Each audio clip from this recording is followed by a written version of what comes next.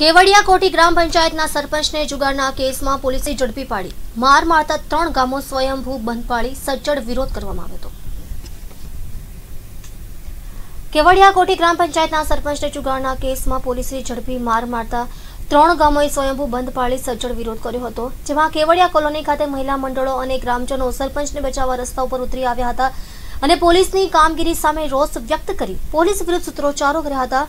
નર્મદા જિલ્લાના શમશેરપુરા ગામે નર્મદા એલસીબી પોલીસે રેડ કરતા, જેમાં કેવડિયા કોટી ગામના સરપંચ ભીખા તડવીનું નામ હોવાની વાતે પોલીસે સરપંચને બોલાવી જવાબો લઈ કેમેરા બંધ કરી પોલીસ દ્વારા સરપંચને મારવામાં આવ્યો હતો।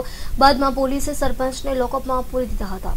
આ ઘટનાની જાણ ગ્રામજનોને થતા નર્મદા જિલ્લાના ગરુડેશ્વર તાલુકાના કેવડિયા, ગરુડેશ્વર અને દેવલિયા ગામના લોકોએ સ્વયંભૂ બંધ પાળી રસ્તા ઉપર ઉતરી પડ્યા હતા અને કેવડિયા આંબેડકર ચોક ખાતે ભેગા થઈ પોલીસની નીતિ વિરોધી સૂત્રોચ્ચારો કરી સરપંચને છોડી મૂકવા માંગ કરી હતી।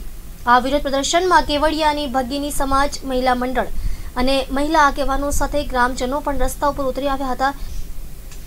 જોકે સરપંચ સામાજિક સેવા કરતા હોય લોકો પ્રત્યે તેમની લાગણી ઉભરાતી જોવા મળી હતી અને જો પોલીસ સરપંચ ભીખા તડવીને નહીં છોડે તો ઉગ્ર આંદોલનની ચીમકી પણ ઉચ્ચારવામાં આવી છે। ત્યાગી સાહેબ આવ્યા મને પૂછપરછ કરી હતી કે મેં સાહેબ અમારું ખોટું નામ લીધેલું છે અને તદ્દન ખોટું છે। શામાં તમારું નામ લીધેલું? આંકડામાં મારા ઉપર પછી ચર્ચા કરીને કે તમે બીજો શું ધંધો કરો તો કે મેં સાહેબ ત્રીજી રામથી સરપંચ છું, ખેતી કરું છું અને મારી પાસે ગાડી છે અને ગાડીનો અમુક તમે કેમેરા બંધ કરી દીધા સાહેબ પોલીસ સ્ટેશન અને બારી બારણા બંધ કરીને મને લાકડીથી માર્યો હતો અને પછી માર્યા પછી મને લોકઅપમાં મૂક્યો અને 15 મિનિટ પછી પાછી અમારા આઈલેન્દ્રસિંહ ગોહિલ ને ઉમંગ શાહ ડેપ્યુટી ત્યાગી સાહેબને કહેવા ગયા હતા કે સાહેબ પ્રમોદદારને ગભરામણ થાય છે, બહાર ગાવ તો એના કે વસાવો સાહેબ આવે છે તો અને પછી 1 કલાક પછી મને વધારે ગભરામણ થઈને મને ભાન નહોતું એટલે આ લોકો મને ક્યારે લાવ્યા એ મને કંઈ ખબર ખોટી રીતે મારવામાં આવ્યો છે। ત્યાગી સાહેબ જે આ ગરીબો પર અત્યાચાર કરે છે એ બંધ થવી જોઈએ, મારે એટલું જ કહેવું છે। एक रेड हुई थी जिसमें हमने 2 लोगों को पकड़ा था जो आंकड़ा लिखने का काम करते थे और ये जो अखिला रहे थे। उसके बाद जब उन्हें पकड़ा गया तो उनसे पूछताछ की गई तो उन्होंने नाम बताया कि हम भीखा के लिए काम करते हैं और हमें 200-250 रुपये दिन के मिलते हैं उसके साथ काम करने के लिए।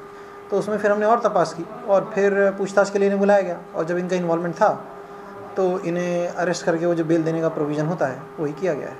बिल्कुल गलत आक्षेप है इस तरीके का। पुलिस ने सिर्फ अपनी कार्रवाई की है, मारने का तो कोई सवाल ही नहीं है इसमें। इन्हें पकड़ा गया था, इनकी पूछताछ की गई और क्योंकि बेलेबल ऑफेंस है तो इन्हें अरेस्ट किया गया। सिक्योरिटी का इंतजाम किया गया है क्योंकि हमें कल रात को ऐसी माहिती मिली थी कि केवड़िया बंद का ऐलान किया गया है, पर सुबह कुछ दुकानें खुली थी और हमने इंश्योर किया कि कोई भी ज़बरदस्ती किसी की दुकान बंद ना की जाए। स्वेच्छा से जो बंद करना चाहे वो कर सकता है। बाकी पुलिस ने सिर्फ इसमें अपनी लीगल कार्रवाई की। इस चीज़ की तपास अभी जारी है। ના ના, આ તો ખોટી વાત છે। જુગારનો અડ્ડો તો કેટલા સમયથી બંધ છે, એ તો ખોટી ખરેખર એમની ખોટી વાત છે। એમણે જેમને પકડ્યા છે એમને હાજર કરો ને, એમના બોલવાથી થોડું થવાનું છે। આ સરપંચ સાહેબને થોડા પકડ્યા છે એમણે, એમ કે ક્યાં એમને પકડ્યા, એમને રમતા એ અમારે જોઈએ છે। આ ખોટી રીતે એમને પકડેલા છે ને ખરેખર એમની સાથે અન્યાય કરેલો છે ને આ અન્યાય નહીં ચાલે એમ। જેમને પકડ્યા છે છેતરપિંડીથી એમને બોલાવ્યા છે, કામ છે। આજે સરપંચ તો ગમે તે આજે કોર્ટ કચેરી હોય ગમે તે ન્યાય થાય તો સરપંચને જવું પડે, એમને બોલાવ્યા કે કામ છે ને પછી આ રીતના માર્યા એ ના ચાલે એમ।